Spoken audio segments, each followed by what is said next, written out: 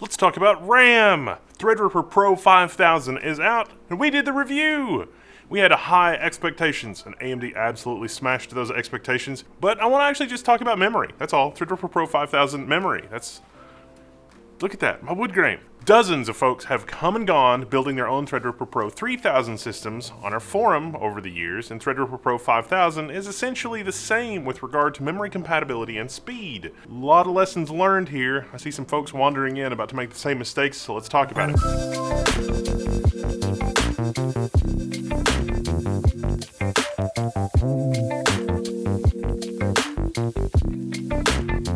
Threadripper Pro 5000 supports anything for memory, but I don't think you're setting yourself up for the best experience if you use regular desktop memory with Threadripper Pro. Yeah, I know. This isn't really a change over Threadripper Pro 3000, at least on paper. There are some practical positive changes over Threadripper Pro 3000 and the 5000 Pro series, but what I'm sharing are just my thoughts so far on Threadripper Pro 5000 and memory, and also my experiences with memory on Threadripper Pro 3000, because I've been running the 32 and 64 core systems we use here in the office. Threadripper Pro is an enterprise product, but AMD's kind of kept their options open, and they've also qualified, consumer level memory, desktop memory, and it's pretty rare to have a CPU that can work with almost any type of DDR4 out there that's made. Technically, Intel briefly allowed this on their 7000 series CPUs on X299, but then they pushed a microcode update revoking the extreme memory capacity. But anyway, based on my experience and helping our forum users, if you want to run your insane Corsair Dominator Platinum memory at 3600 on your $4,000 Threadripper Pro CPU, you can. I just don't think it's very wise. Definitely not enterprise. Let me explain. Alright, put aside thoughts of desktop memory for a second. Let's go over the 3 basic configurations of DDR4 memory and who the customers are for each config. Got some visual aids here. First, there are UDIMMs. This is desktop memory. This comes in all shapes and sizes. This is sort of what they look like naked. Sometimes they have fancy stuff on there. There's all kinds of stuff, and the specifications are all over the place.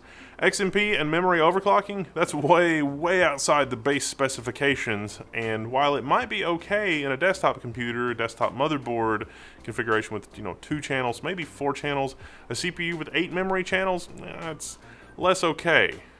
8 DIMMs running 24/7 with extreme overclocking, memory that wasn't designed to operate at those speeds but just happens to do so at higher voltage, or that the memory manufacturer has tuned, that's asking a lot. Because of XMP and tuning, most memory buyers are used to buying memory in kits. You get a quad channel kit or a dual channel kit, and it's 3600 or 4000, and the timings and everything all matches perfectly. But with server memory, there's not really memory kits. At least historically there hasn't been. There might be because consumers expect that now, but historically there hasn't been. You just get a part number, and when you need more memory, you buy more of that part number, and it'll work. And you just buy as many as you need. Before we move on from desktop memory, there are also error correcting desktop memory. And by the way, this is the only type of error correcting memory that can work with Ryzen desktop processors. There's 9 chips on here. There's no extra chip or anything like that. This is unregistered error correcting system. Remember our AM4 system? This thing based around our ASRock X470 D2U, D4U. This system supports error correction. It's, not quite the same error correction as our monster Threadripper Pro system or any of our Epic systems, but it supports up to 128 gigabytes of memory. But our Threadripper Pro system is 2 terabytes. Holy moly. 2 terabytes, 128 gigs? What's the difference? What's going on? Well, the first big difference is registered versus unregistered, and we'll talk more about that. But the other thing that's missing from the AM4 platform in terms of error correction is that there's a system module that when an error occurs at a low level, the hardware logs that. And AM4 usually doesn't have a system management platform you can access, but this one does. But it still doesn't log it to the system management platform.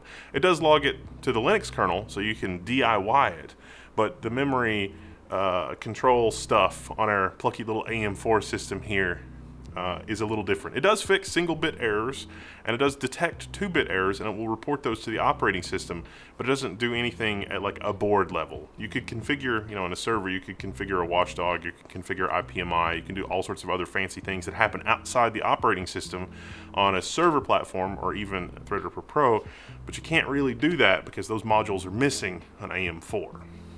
So that's desktop memory in an ECC and a non-ECC configuration.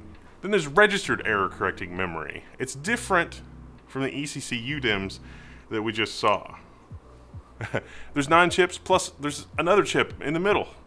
And this is, well, okay, there's actually more types. There's subtypes of registered error correcting memory that are all enterprisey. There's load reduced DIMMs and 3D stacked memory, and we'll talk about all of that. But registered, what does registered even mean? It literally means that it has extra registers. There's a bit of a buffer in the form of registers on the RAM to handle buffering the address and control commands from the memory controller. You see, normally, at least in the case of our I/O die, the memory controller on the Threadripper Pro CPU sends commands to the memory, and the memory will need some time for the signal to settle and be read properly. The circuit propagation time, electrical connection through the physical memory connections. UDIMMs don't really have this extra register on the memory to buffer what the memory was supposed to be doing. And so it has to wait on the memory controller, so it's a little bit of a two-way street. You can't just time it exactly right. The memory controller has to acknowledge that the DIMM has acknowledged.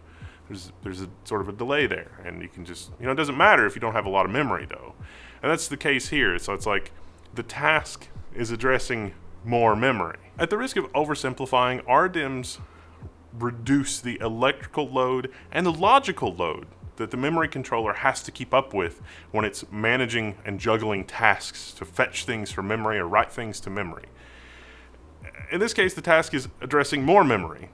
Load-reduced DIMMs, or LRDIMMs, have had worse latency and worse throughput than RDIMMs, but they're designed to reduce the load on the memory controller. So, yeah, it's registered error correcting memory and a little bit. And then there's this idea of rank. A rank of memory is a whole extra set of chips. So I've got this, you can see there's 2 rows of chips on this one DIMM, and it's double-sided. So this is at least a dual rank DIMM. What does a rank mean? It's like, well, memory is arranged in rows and columns, so an extra rank in a memory stick like this can be addressed more or less independently, even on desktop memory. Sometimes you see benchmarks where more memory ranks is faster, and that's wise, because they can kind of sort of operate independently. It's a little bit of extra load on the memory controller, but we'll call it independent. So the bus and control lines can be busy a larger percentage of the time. You can basically tell this row of memory to do something, and then when this row of memory acknowledges, you can tell the other row of memory to do something and then check back with the first one to see if it's done. Then there's 3D stacked. So instead of having physical rows like this, which come with electrical and noise penalties and connection penalties, sometimes you might have 2 DIMMs, and the ranks go physically across 2 DIMMs, even though you could have a rank on a single DIMM. 3D stacked stacks the memory inside one package. So instead of having 2 physical rows, there's 1 physical row, but inside the chip, you actually have 2 physical rows of memory. And that actually improves the electrical interference and improves the noise ratio when running at higher speeds. It reduces the electrical load on the memory controller, but it doesn't really reduce the logical load since the ranks are still there with 3D stacked memory. Just multiple pieces of silicon per chip, which is actually really cool. Now, the Threadripper Pro platform supports 2 terabytes of memory. That's 256 gigabytes per DIMM. That is an enormous electrical and logical load on the memory controller. 3D stacking is how you get to 256 gigabytes per DIMM. And the largest companies in the world are basically buying all that up, all the best stuff that's being made, as fast as it can be made for their systems. You know, FANG, those companies. So to recap, when we're talking about server ECC memory, we really mean some type of registered memory. Registered memory, load-reduced DIMMs, 3D stacked DIMMs.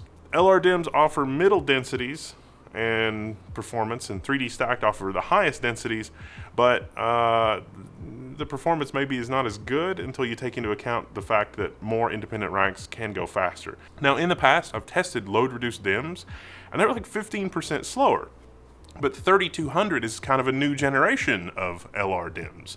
So Now for this video, I tested the M393A4G40AB3. That's from Samsung, 32 gigabytes, and the MTA18SAF4G 72PZ. Now those are both 32 gig DIMMs, and they're both DDR4 3200, so they're newer. Cautions here about LR DIMMs being slower is really like 2666 and older if you're going to try to do that. They both have a cast latency of 22, and I was kind of surprised because I was expecting the LR DIMM config to be slower, but it was only about 7.5% slower, so things are improving than the RDIMM. Everything else, the other parameters were sort of close to being the same. LR DIMM being a thing for a while, newer generation of LR DIMM, okay, maybe it's not that much slower than just a regular registered error correcting memory. It's faster than its older counterparts, at least for the speeds around 3200 for these specific parts. And these are JEDEC memory specifications too. The motherboard manufacturer doesn't set them. They're not stored in, you know, an XMP profile or anything like that. They're, you know, official specs. Theoretically speaking, pure RDIMMs are going to be a little bit faster, but you're probably going to top out around 512 gigabytes of memory. If you're going to go for, you know, a terabyte of memory, you're going to be in that load reduced DIMM, 3D stacked DIMM territory. So, but more ranks tends to be faster. So it's probably not worth really worrying about if you got regular registered error correcting memory or load reduced DIMMs or 3D stacked DIMMs. As a practical matter, for 3200. Only 3D stacked is useful for the highest densities if you're going to run, you know, 1 or 2 terabytes. But this is really just a long-winded way of saying that even though you could theoretically run DDR4 3600 consumer DIMMs, don't. Our DIMMs are fast and they're cheap, relatively speaking, for up to about 512 gigabytes. And historically, load-reduced DIMMs have been slower, up to 15% slower, but not really much anymore. And, you know, 3D stacked is completely okay. Hey, stop that. I don't care about any of this. I just want to know, do I need to populate all 8 DIMMs? Well, that's very, you know, very astute of you. This platform does have 8 memory channels. It's 1 DIMM per channel. That's why this supports 2 terabytes, whereas an EPYC CPU would support 4 terabytes. It'll support 4 DIMMs per channel. So 4 DIMMs, and this stacking in the ranks and everything is massive electrical load. 1 DIMM per channel. Would you populate all 8 memory slots? I kind of would recommend that, but not super strongly. So Threadripper Pro 5000 supports, in like best performance configurations, 4, 6, or 8 DIMMs. And 8 DIMMs is definitely the fastest. More memory channels is more better. I mean, that's pretty easy to understand. The more memory you add, the more it's going to evenly distribute things. And all of the memory I/O goes through the I/O die, so there you go. If you're thinking about leaving some slots empty so you can upgrade later, mixing memory is not really a good idea. You would order the same part numbers of the registered error correcting memory to do an upgrade later.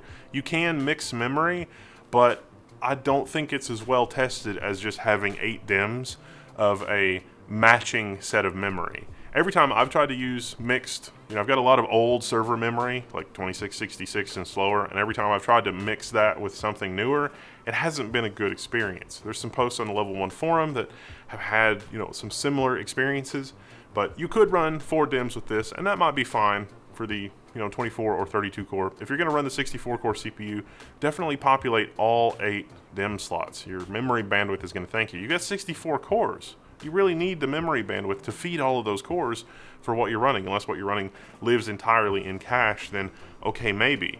But you probably wouldn't be watching this video because you already know what you're doing. That also pretty much means that the minimum that you would run on this platform is 128 gigabytes of memory, but 32 cores with 128 gigabytes of memory, just, no. You could run some other platform. That's kind of the paradox that you get into. Okay, I'm going to get a 24-core Threadripper Pro at 128 gigs of memory. It's like, well, are you buying that because you need the PCIe capacity? Because the next generation of desktop is going to be out soon. And do you think the 16-core on the desktop with 128 gigs of memory is going to be slower than the 24-core with older memory? Because I got news for you. The new platform in 16 cores is probably going to be faster than the 24-core Threadripper Pro 5000 equivalent. So the reason you buy a Threadripper Pro 5000 is 512 gigs of memory and lots of PCIe lanes. And if you don't need either one of those two things and lots of cores, you see what I'm saying? I mean, yes, it's amazing. there is no competition for it on the market right now in terms of just raw performance. There's not a deal where you're going to save thousands of dollars and get close to the same performance, except those desktop class processors. And yeah, server memory is unglamorous, but that's probably a good thing. I'm not sure that I want RGB on my server memory. I want my server memory to be as stable as possible. I'm Wendell. This is Level 1. This has been a quick look at Threadripper Pro 5000 memory. Woo boy. All right, I'm signing out. You can find me in the Level 1 forums.